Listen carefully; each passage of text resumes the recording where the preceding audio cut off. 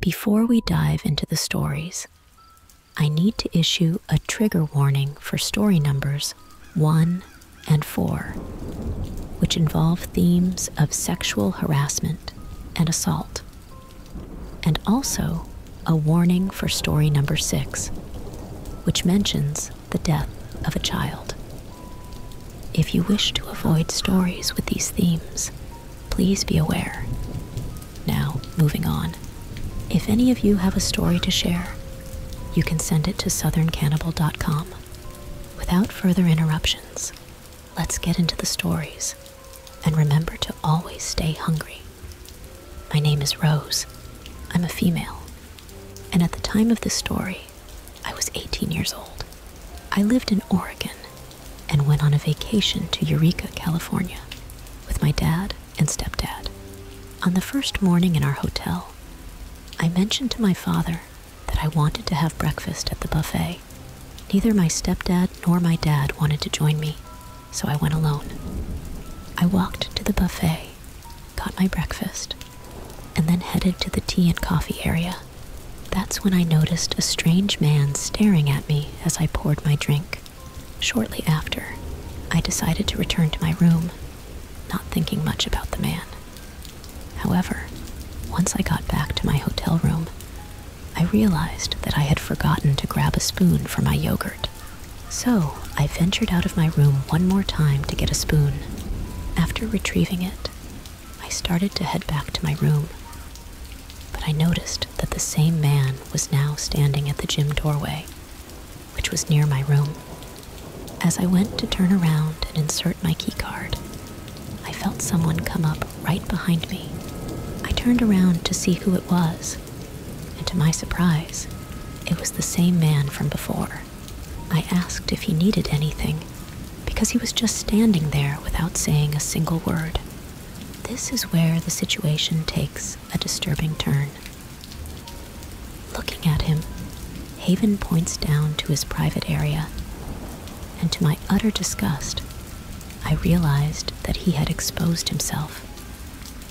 As you can all imagine, this horrified me, and I hurriedly turned away and headed to the hotel laundry room.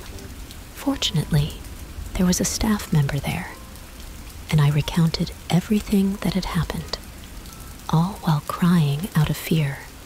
I've been a victim of sexual assault in the past, so this experience was particularly traumatic for me. The staff member accompanied me to the front desk, where they promptly called the police. When the police arrived, they asked me a few questions and reviewed the hallway footage. To my disappointment, one of the officers actually said to me, "Welcome to California. You should have kicked him in the balls or thrown your food at him."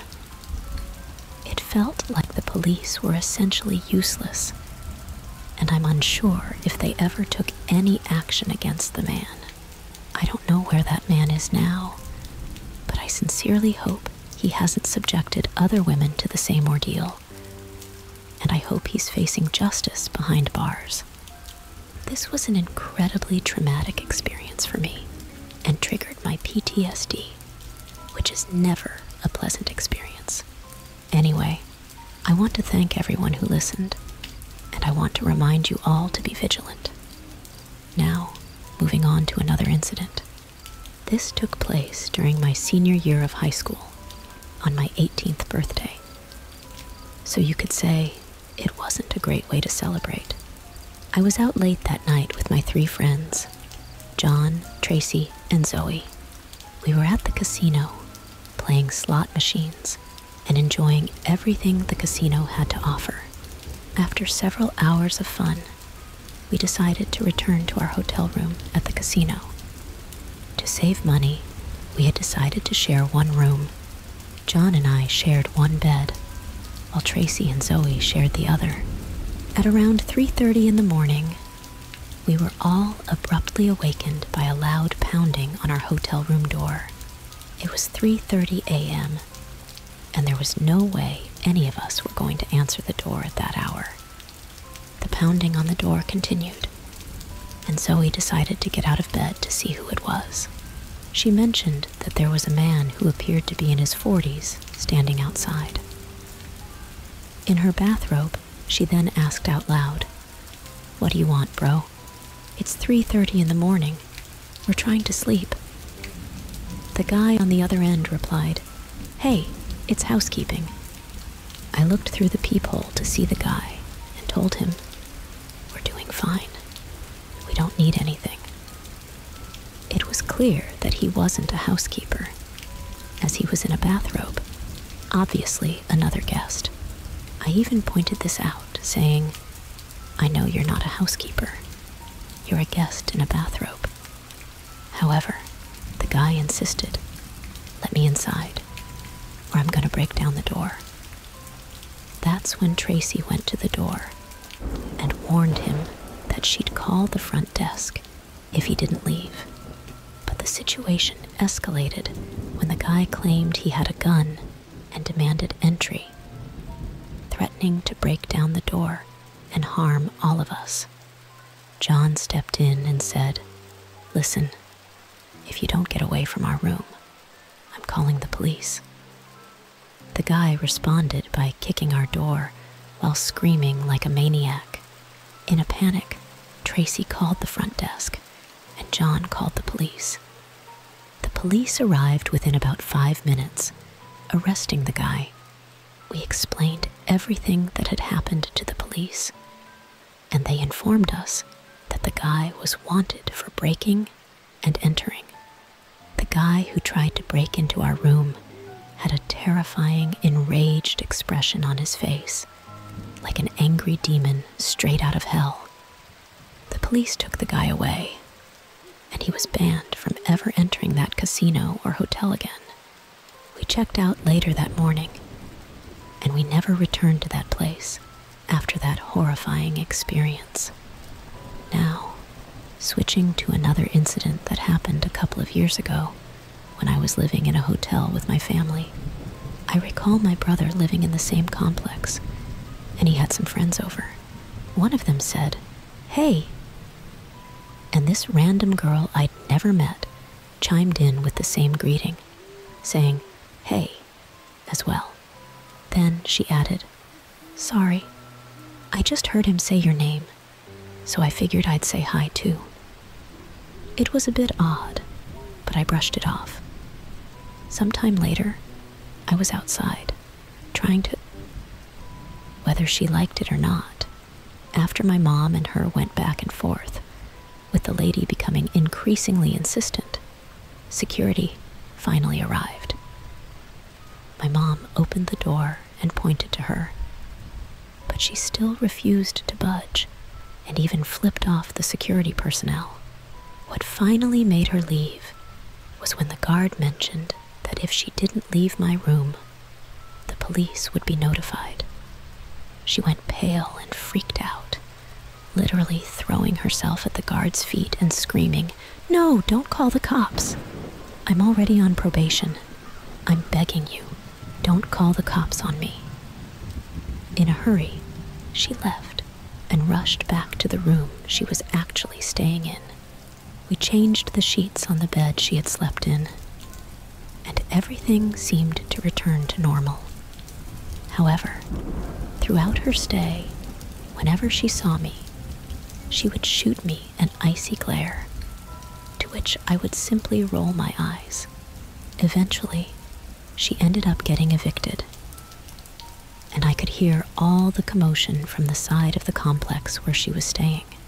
Out of curiosity, I decided to take a peek and saw her physically fighting with one of the officers. When she saw me, she started running towards me, and I quickly retreated into my room. Needless to say, she ended up back in jail. I don't know the details of what she was on probation for, and it's none of my business, but I genuinely hope she got the help she desperately needed. This might sound exaggerated, and my memory can be a bit hazy, but I've pieced together what I could remember. Regardless, it was a truly crazy and unsettling experience. The moral of the story: the phrase "stranger danger" exists for a reason. Please be cautious out there, people. Now, shifting to another incident that happened when I was 13. I'm 19 now, and it still gives me the creeps to this day. I was at a hotel with my older sister, who was 15 at the time, and my mom. We were out of town visiting relatives during the summer when school was out. My sister and I went to the pool room with our 4 cousins to hang out while our moms had a girls' night out. After about 2 hours in the pool, we showered in the pool area and dried off. My sister and cousins went back to our room, but I told them I'd catch up with them later because I had something else to do first. Afterward, we all got dressed, and I went to the vending machine to get us some snacks and sodas with my allowance. As I was under the snack machine, there was an older. When I was 19, I had a heated argument with my girlfriend. It centered around her accusing me of staring at another girl's butt while we were shopping at the mall. I insisted that I wasn't, explaining that I was just stretching my neck, but she wasn't buying it. Frustrated, I told her she could have the house to herself for the night, and I decided to stay at a hotel. I quickly packed my suitcase, got into my car, and drove to the hotel I had in mind. Upon arrival, I checked in and made my way up to my room on the 3rd floor. The room had a door that provided a view into the pool area on the other side. As it got late, I decided to watch some TV for a while before heading to bed. After about 3 hours of watching TV, I turned it off and went to sleep. However, my peaceful night took a disturbing turn when I was abruptly awakened at around 4:30 in the morning by knocking sounds coming from the door facing the pool area. The curtains were drawn, so I couldn't see who was outside. I turned on a table lamp and noticed a shadowy figure standing by that door. As the figure slowly raised its arm, I saw the glint of a knife. Without hesitation, I leaped out of bed, slipped on my shoes, grabbed my hoodie, phone, wallet, car keys, and room key, and made a quick exit, using the other door to my room. I didn't even have time to put on my pants. I ran down 3 flights of stairs and out the front door in my hoodie, shoes, and underwear. I didn't return to my own house, as my girlfriend was there. Instead, I drove for miles, desperate to put distance between myself and the hotel. After about 45 minutes of driving, I mustered the courage to return to the hotel. I went back inside and back to my room. To my relief, the lamp was still on, but the shadowy figure from before had disappeared. Open the door, or I'm gonna shoot. My heart was pounding as I lay there in fear. I grabbed my phone and dialed 911, whispering my location and the situation to the operator. She assured me that the police were on their way. Meanwhile, the chaos continued outside my room. I could hear the commotion, more shouting, and additional gunshots. It was a terrifying ordeal, and I could hardly breathe as I awaited the arrival of the police. Within what felt like an eternity, but was probably only a few minutes, the sound of sirens grew closer. The police had arrived. The gunman was apprehended, and the situation was brought under control. Once the police had secured the area, the girl at the front desk called my room to inform me that it was safe to come out.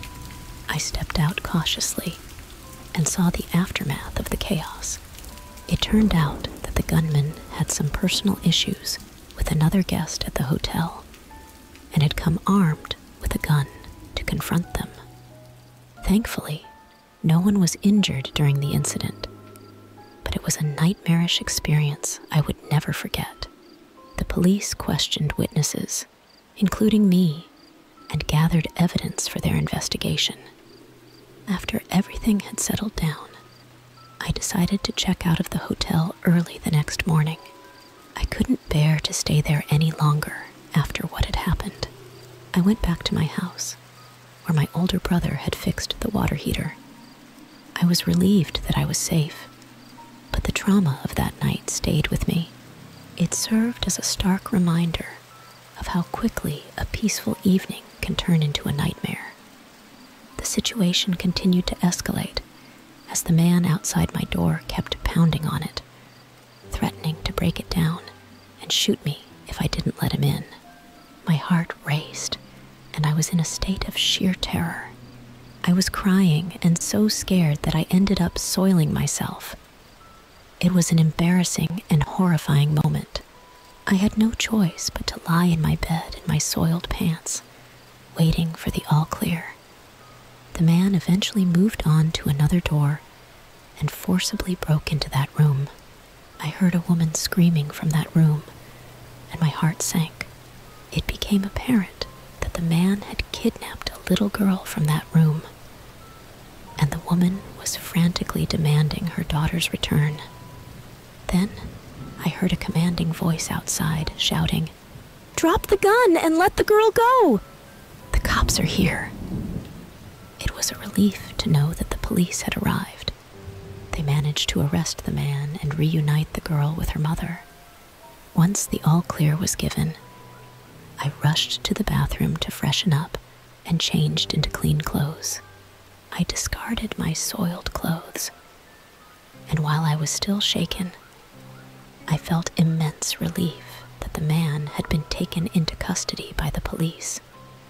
After a thorough investigation, the police explained that when those 2 gunshots went off, the man who had the gun. Thank you for taking the time to listen to these stories. I hope you found them engaging and, in some cases, thought-provoking. If you ever have your own stories to share, please don't hesitate to submit them on southerncannibal.com. Have a good night, everyone, and always remember to stay curious and open to the stories that life has to offer.